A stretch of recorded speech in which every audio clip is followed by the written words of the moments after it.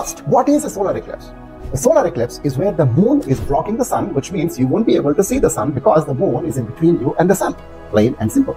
If you want to understand how it works, do this small experiment for me. Place two balls of the same size on a straight line. Close one of your eyes. Look at the first ball from the eye that is open. Along the same straight line you place the two balls on. How many balls do you see? Just one, because the second ball is blocked by the first ball. The first ball in this case is the moon, and the second ball in this case is the sun.